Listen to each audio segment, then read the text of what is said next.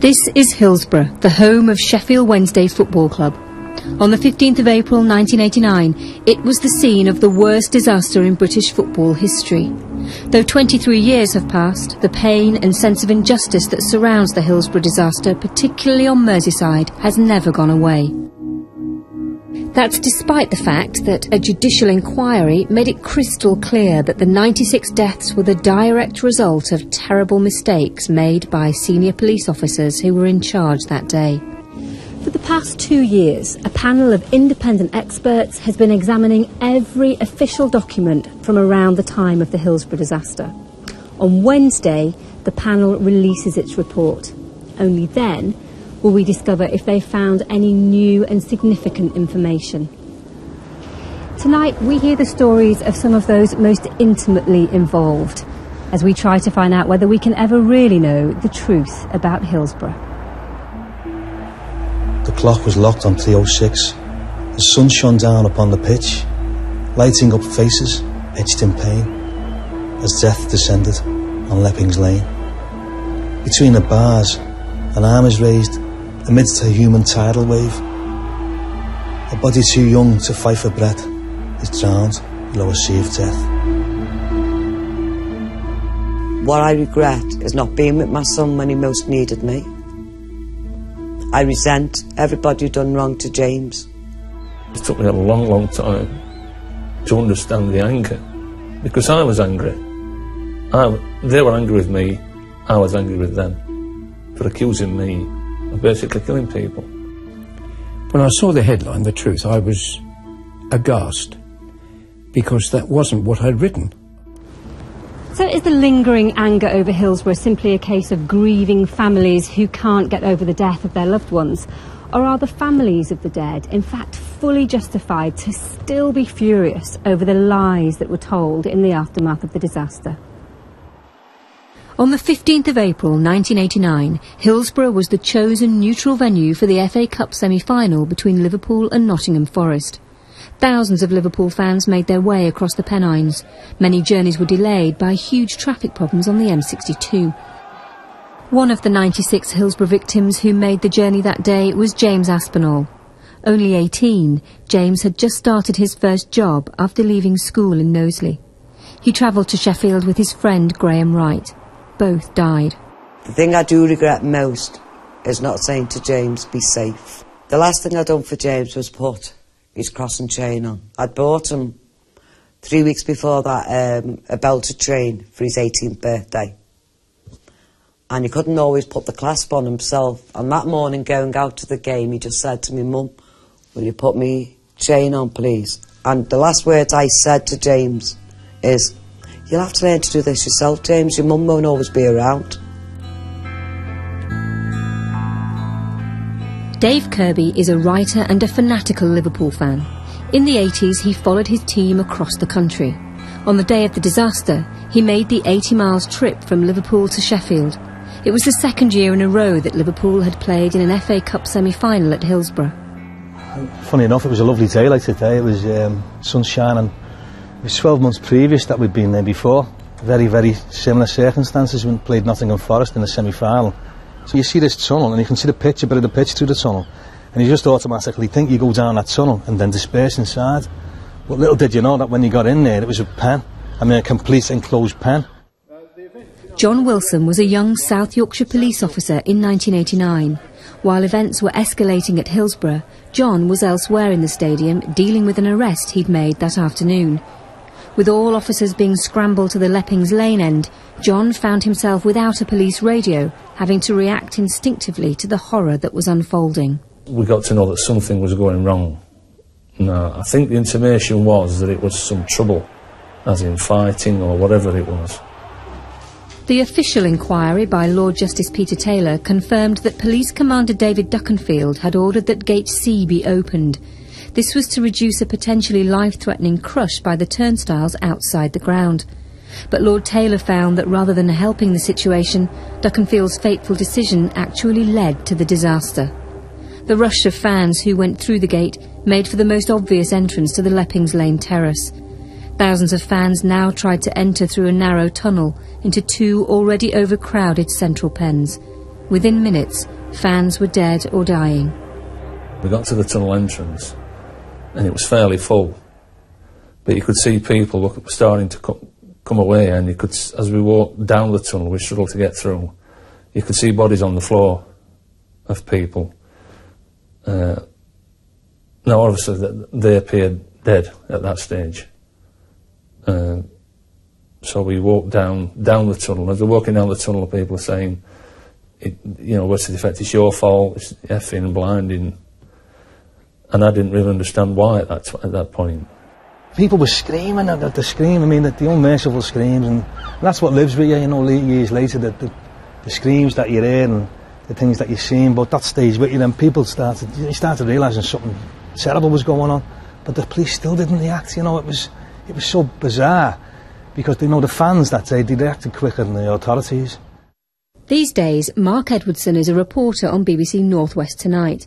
But on the day of the match, he was a young Liverpool fan with a prized semi-final ticket for the Leppings Lane end. He found himself in the midst of the deadly crush. I was stood face to face with this bloke who I didn't know. I hadn't gone to the match with him. I just ended up being face to face with him in this crush, and we were chest to chest. We were nose to nose, and I was getting to a point where I didn't want to breathe out, because I was worried that if I breathed out, I wouldn't be able to breathe in again.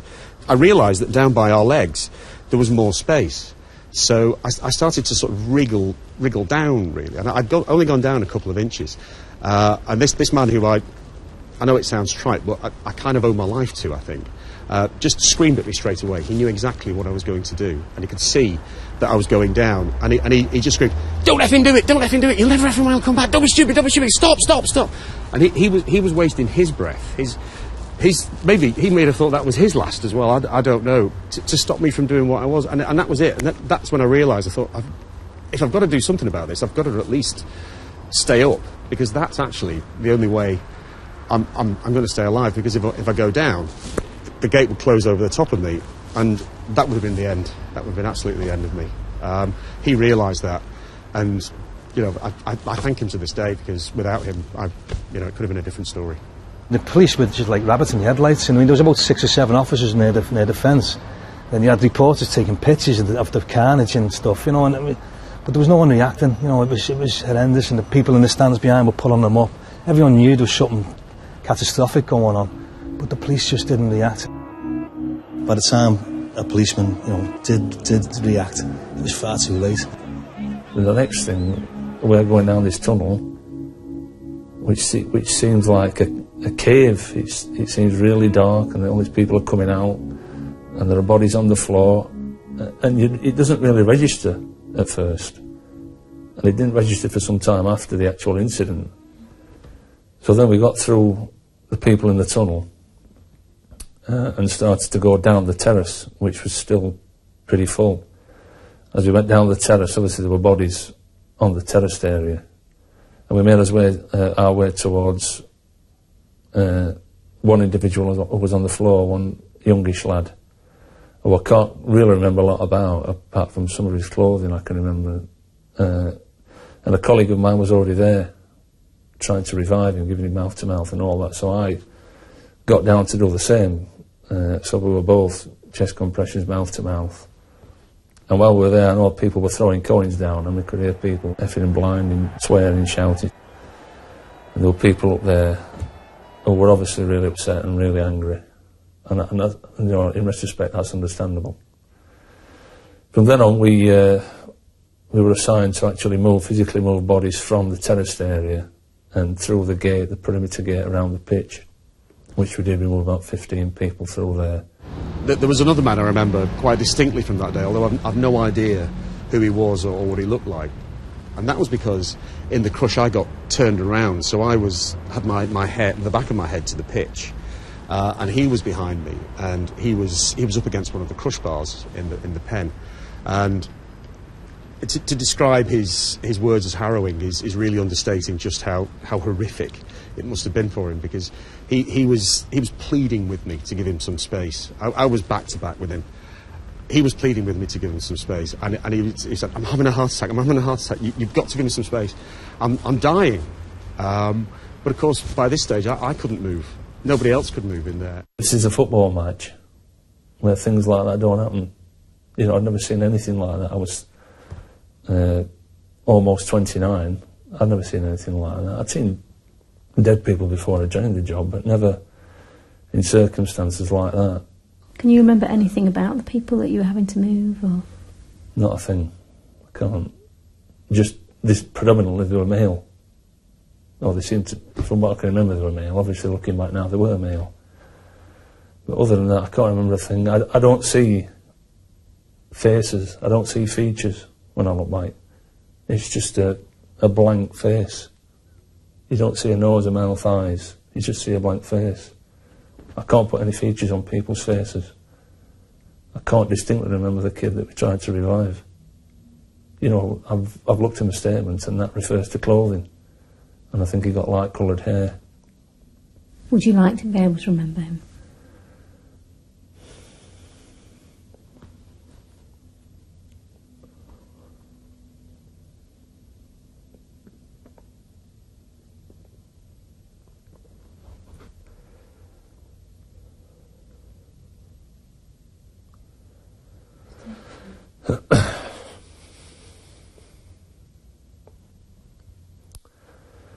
I'd like to know I'd like to know he survived.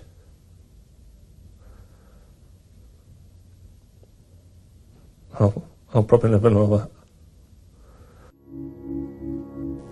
For Margaret Aspinall, there was still the gruesome duty of visiting her son at the makeshift morgue that had been set up at Sheffield Wednesday. And you were waiting, somebody offers you a cup of tea, and I just said, I just want to see my son. Please take me to my son. He's my son. I want him to know that his mum's it. Okay, calm down, calm down.